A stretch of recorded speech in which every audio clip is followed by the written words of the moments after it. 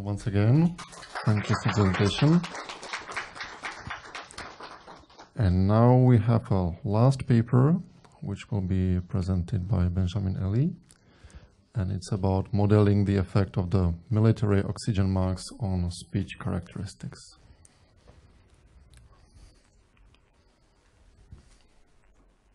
So, good morning, everyone. I'm Benjamin Elie, and I'm going to present our paper, which is entitled Modeling the Effect of Military Oxygen Masks on Speech Characteristics. So, this project belongs to,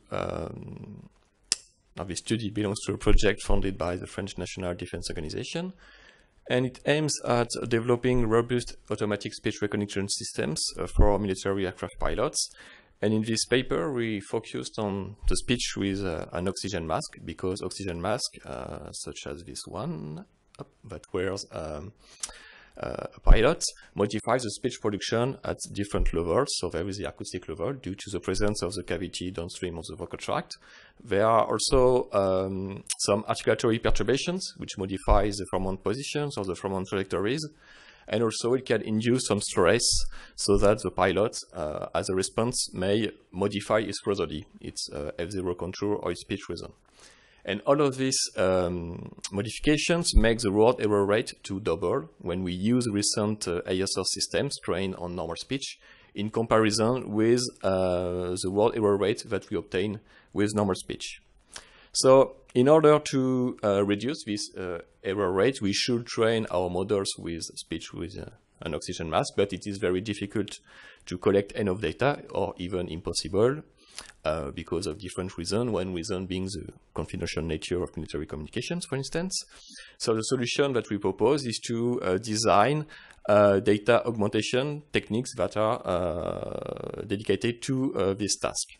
So first we have to model the effect of the oxygen mask on the produced speech, and then define some transformation operators that can simulate speech with a mask. That is, we want to transform normal speech so that the characteristics resemble the characteristics of speech with a mask. So this is the main aim of this paper.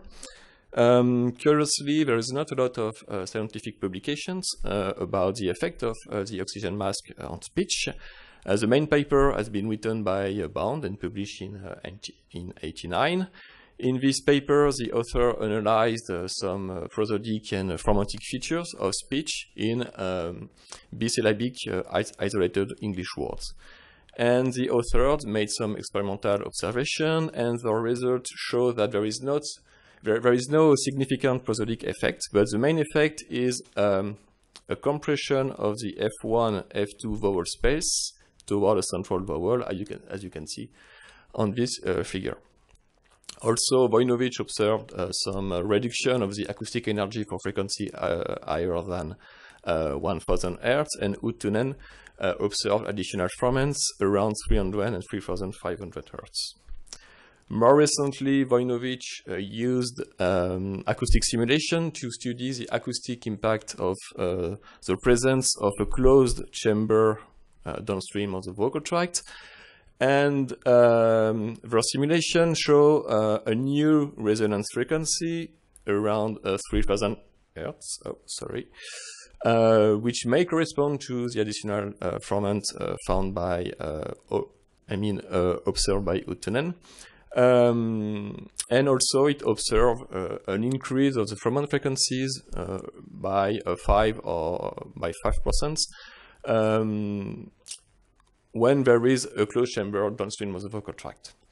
But this change of formant frequency cannot explain the variations that have been observed by Bond. So this suggests that the main modifications of the formants are due to articulatory perturbations.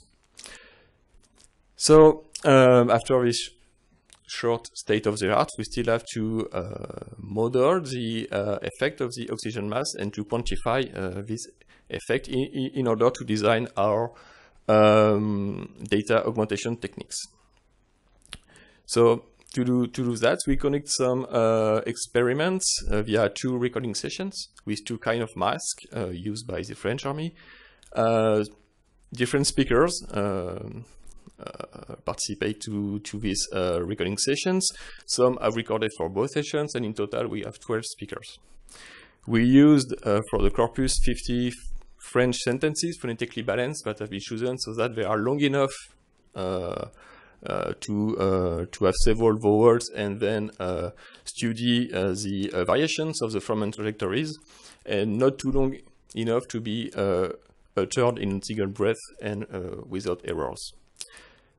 And then we analyze speech characteristics by focusing on the formant trajectories at the utterance level, and we computed for each formant, so the first, the second, and the third, two features, which are the median value and the span, which quantifies the amplitude of variations of the trajectory around its mean contour. And then we normalize the values by dividing the value obtained for the same sentence and the same speaker, but without the mask. So that's when this index is greater than 1, that means that the value has been increased in the presence of the oxygen mask. And conversely, when it is lower than 1, it means that it has been decreased. So here are the results for the mean formant frequency, so the first formant, the second, and the third, and also the different speakers and conditions. So the first letters correspond to the speaker IT, so for instance, speaker BE. The first digit corresponds to the type of mask, mask 1 or mask 2, and then a male or female speaker.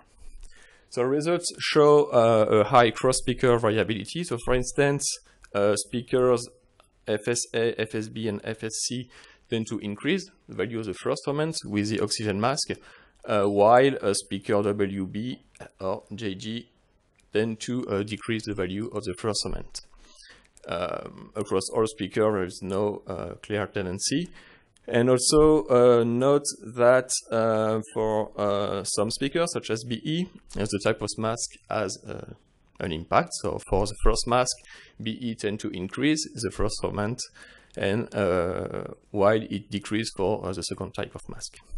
For F2 and F3, the speakers tend to decrease the formant values, and across all speakers we have a decrease of about between 5 and 10%.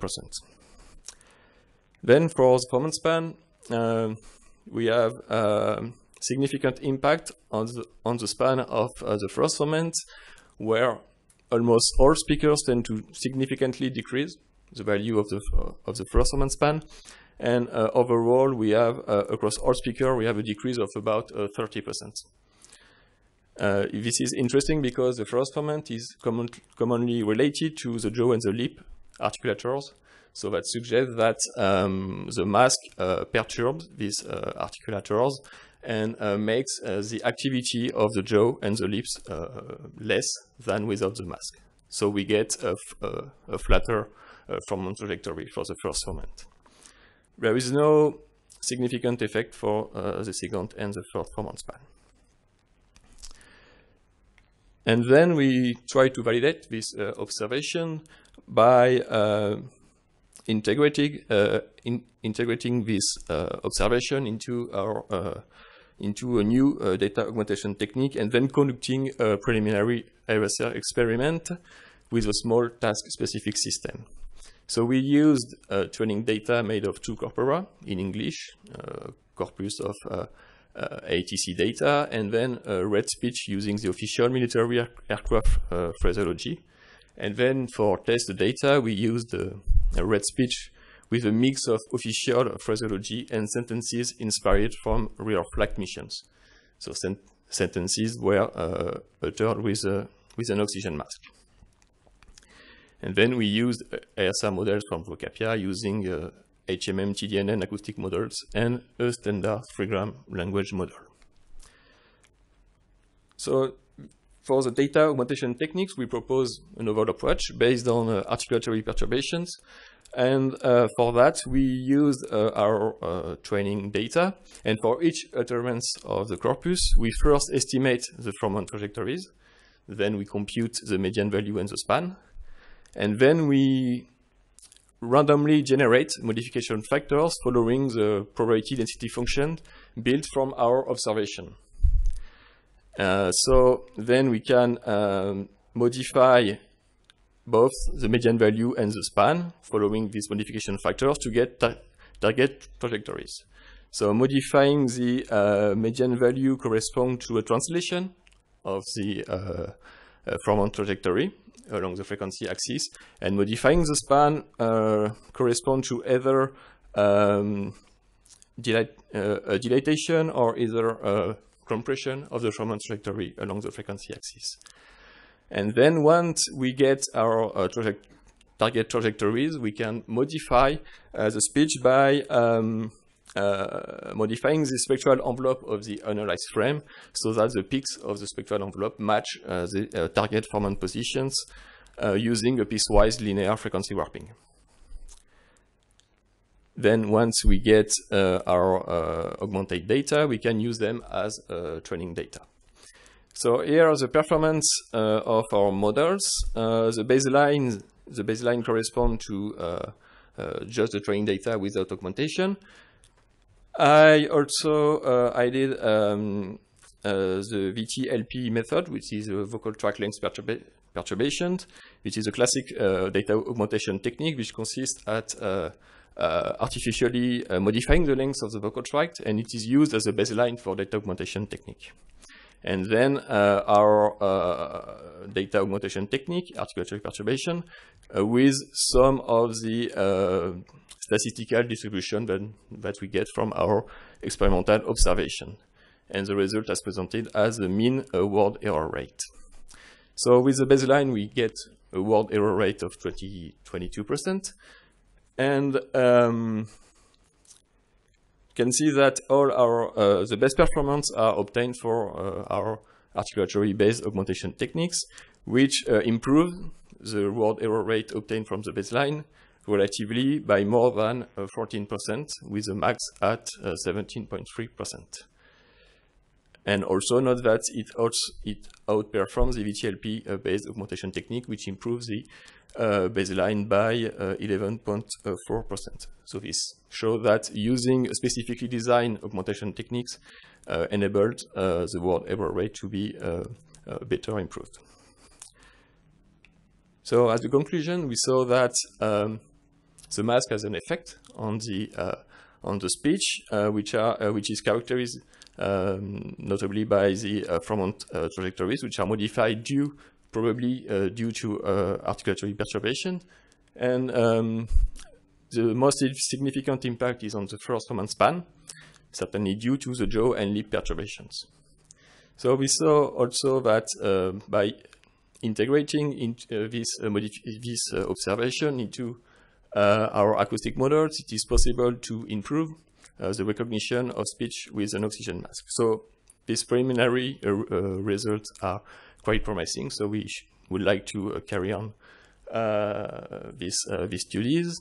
For instance, by taking into account other effects, such as the acoustic effects, so maybe using voice reversion techniques. Also, maybe by taking into account the prosodic effect. And also note that articulatory perturbation technique may be used for other applications, such as the lumbar speech, when we also have some articulatory modification of speech, but here it's hyper-articulation. So this is the end of my talk. Thank you for your attention.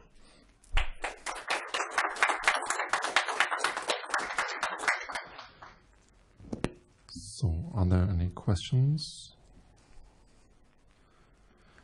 I wanted to ask, can you estimate what would be the difference if you compare it to a normal oxygen mask that the regular pilots wear in a commercial aircraft?